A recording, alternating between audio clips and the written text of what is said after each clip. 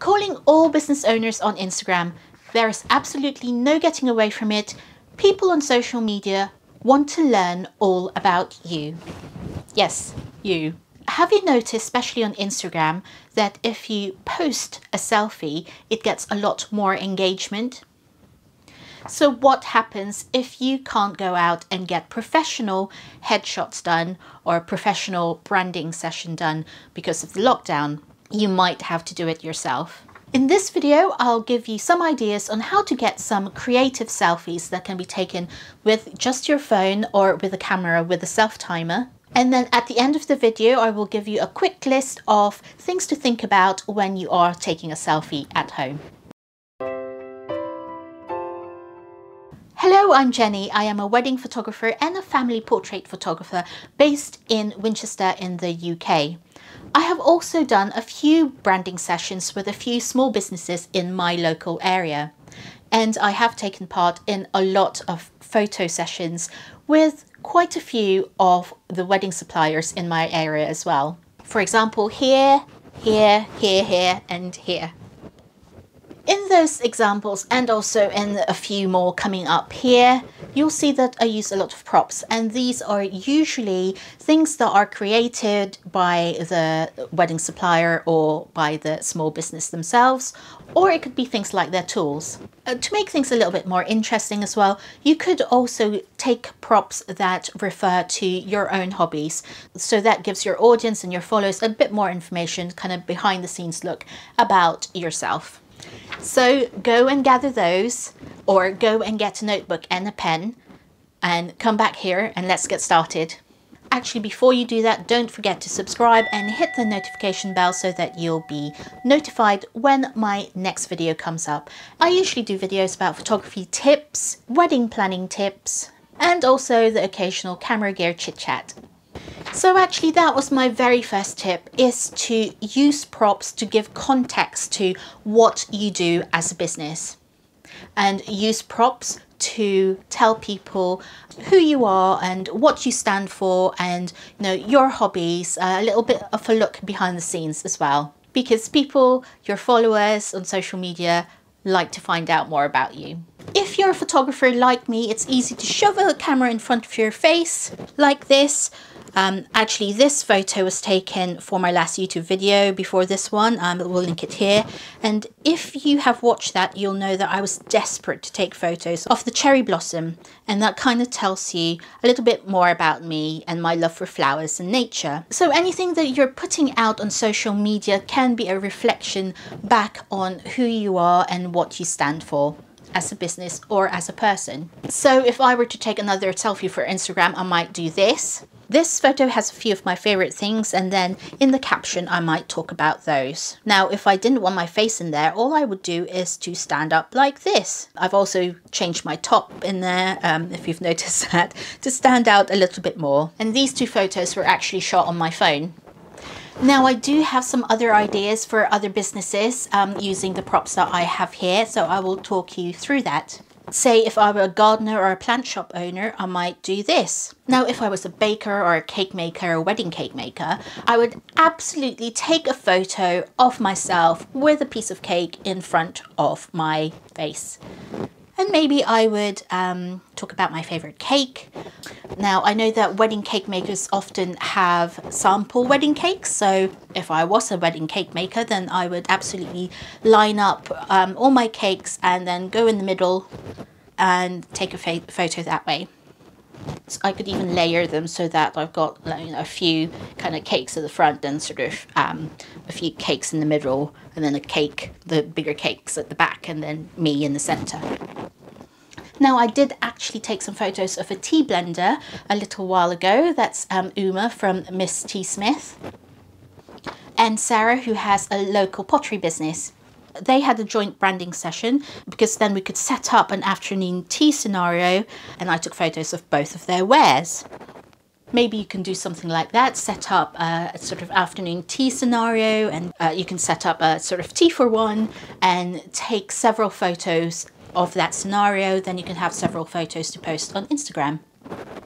Now, I had a really good idea for a hairdresser. I've seen a lot of my hairdresser friends post on social media warning people not to DIY at home. And so I wanted to do a sort of moody, sad, a little bit creepy, scary kind of photo. So this was taken in the shower, again with my phone. I wanted wet hair and water droplets on the screen. So I wet the shower screen, stepped behind it and held my camera on the other side of the shower screen and the scissors in one hand. I would choose one of these photos and then in the caption I'd maybe say, "Don't cut your own hair," or something like that. Or, "I'm a hairdresser and even I won't cut my own hair." Or maybe, "If you really must cut your own hair," and then you can give tips. I don't know what they would be because I'm not a hairdresser. And then going with the dark and moody theme, I thought I would do something for a DJ or a performer or something like that. And I came out with this photo. So if you have any quirky or unusual ideas about how to take interesting selfies, do please comment down below. Or if you're looking for some ideas, comment down below as well and I'll try to help out, and maybe other people in the community would try to help out too. And we could have a brainstorm in the comments section down below. Okay, so the main things to think about when you are taking a selfie are: tip number 1, use props that are relevant to you to say something about yourself. And if you don't like your face in the selfie, do use just parts of you in the selfie. That's fine as well. My second tip is about lighting.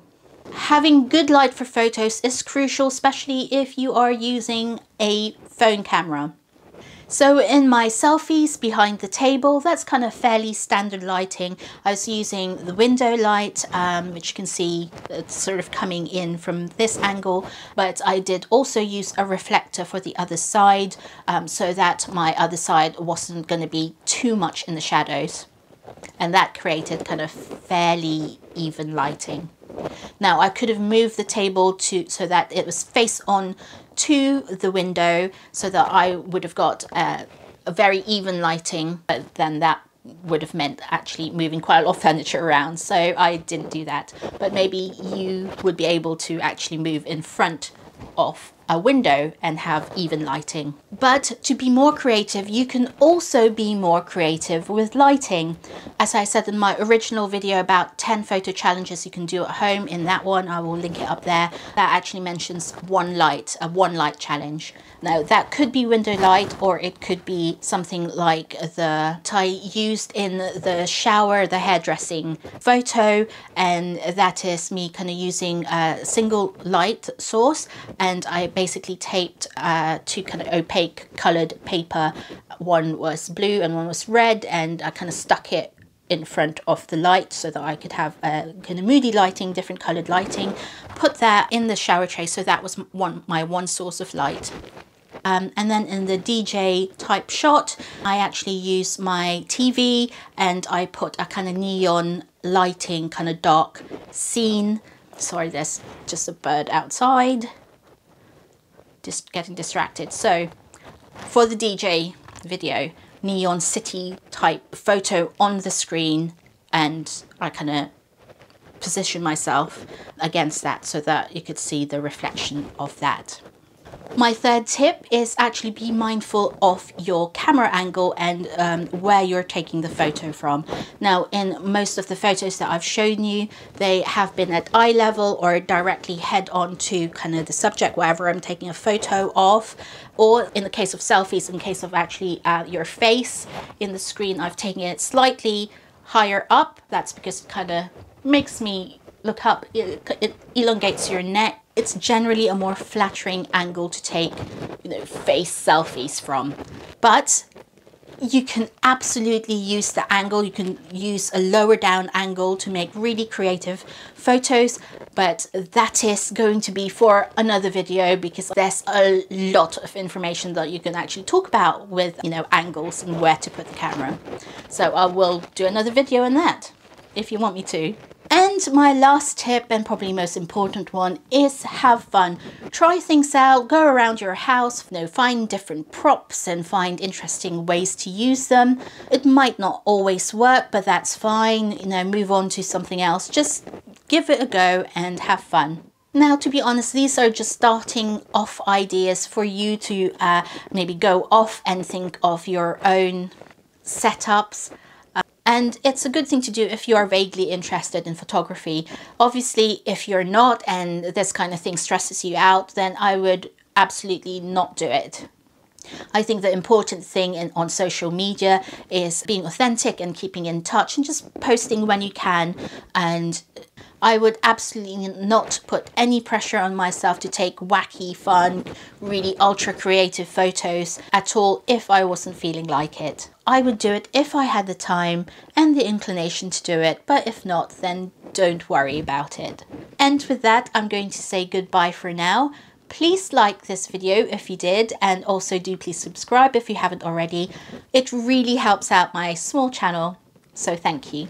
I'll see you again next time. Bye!